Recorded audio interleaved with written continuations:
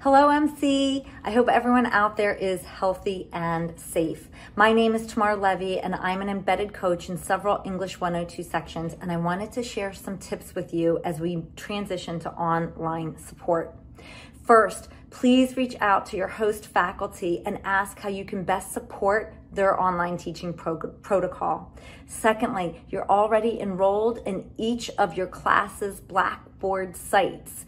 Use this to email the entire class, reintroduce yourselves to your students, offer some words of encouragement, and let them know how they can contact you.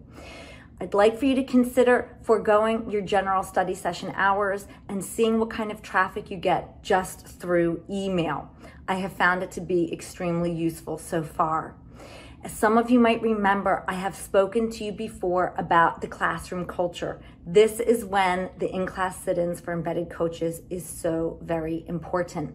I had a student email me last night in panic mode. She couldn't find the mini syllabus in the Blackboard site. I not only had a hard copy of the mini syllabus because I attend class each week, but because of my familiarity with the host faculty Blackboard site, I was able to direct her to it very easily.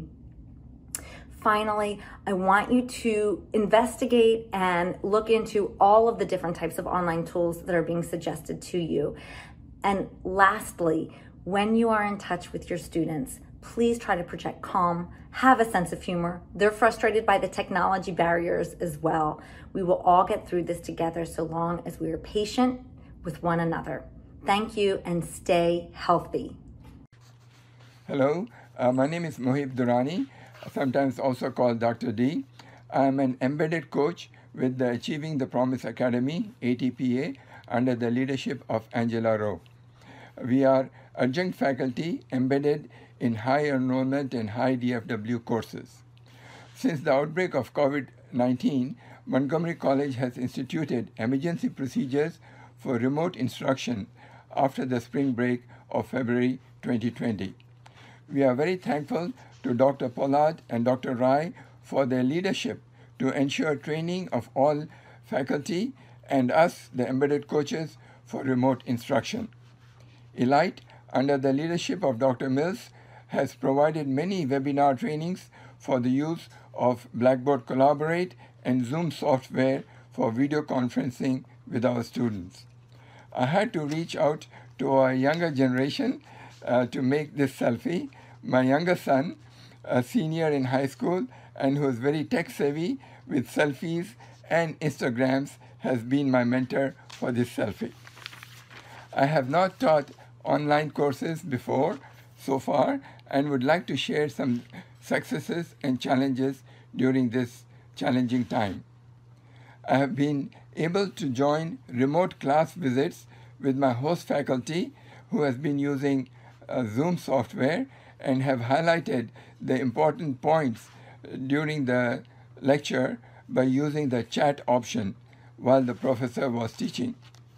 Email lists have been generated amongst the embedded coaches so that we could learn from each other our challenges as well as our successes. And there were two separate email lists that were made, one for Blackboard Collaborate and another for Zoom. Some of the challenges were comparatively the steep learning curve in spite of the webinars, which were recorded for reviewing, both from Elite as well as directly from the makers of Blackboard and .com and Zoom.com. It has been a challenge for the students to join the remote study sessions, which is a new process for most of the students. It is also difficult to recognize which student is not understanding because we are not able to see their expressions while the session is going on. I will end by saying that this has been and is a very interesting and valuable experience and has brought out the best amongst our colleagues while maintaining social distance due to the remote cooperation. Best wishes, be safe, wash hands, maintain optimal safe social distance. Have a great day. So something that I've been able to do this past week is to just put a lot more information up on course content. So for both of my classes, the students are already comfortable using course content and they're already comfortable using announcements, but I've also started using discussion boards and some of the other features in Blackboard. And to get students on board with this, in course content, I have included a lot of videos for how to use some of the different features of Blackboard that my students are not comfortable with. So you can see that there already were different learning modules for each week in Blackboard, but I've gone in. So if you look, let's see if we go into student preview, and I'll go back into course content for week 8. So I've included some introductory information for students, and then one tool that I have introduced them to is Zoom, and we also have started using Microsoft Teams, and I was able, easily using a screenshot, to show students where to go to start using Teams. And it's been a nice way for my students just to chat, to post questions, and for us to stay in touch, in addition to the office hours and to the whole class meetings that we're having through Zoom. I mentioned Screencast-O-Matic, and that's been really helpful because I've been able to show my students just brief videos about things like how to take a quiz on Blackboard for my particular course, or for my other course, how to access journals on Blackboard, something that they had never done before. So I've created lots of little videos in addition to individual videos for students, giving them feedback on their writing. I've created a lot of videos just on how to use different features of Blackboard that pertain to my class that my students are not used to using.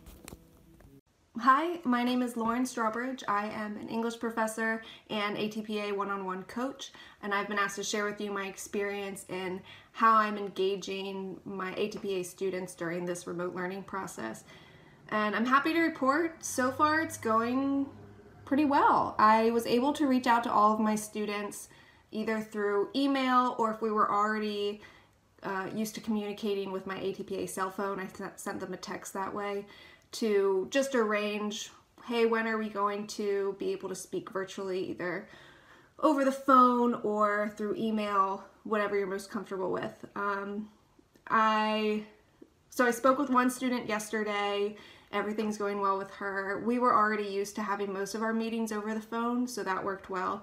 Another student, actually this is a pretty positive turnaround. I had a student who didn't want to meet at all with me this past semester. She has a lot of social anxiety, and when I reached out to her through the email to say, hey, let's try to do this again in a virtual setting, she responded with an extremely lengthy email updating me on everything that's going on. So I'm feeling confident that that's a new way for the two of us to be able to communicate. As for the others who have responded to my emails or my text messages, they seem confident with being able to communicate with me over the phone, so that's pretty good. I'm going to hold off on introducing them to Zoom, just so I give them an opportunity to catch up to whatever technology their professors are using in their courses. I didn't want to be throwing something new on them while they're already being bombarded with a bunch of new technology. So right now, mainly using the phone and using email, and that's working fine for the students that I have. I hope this was helpful.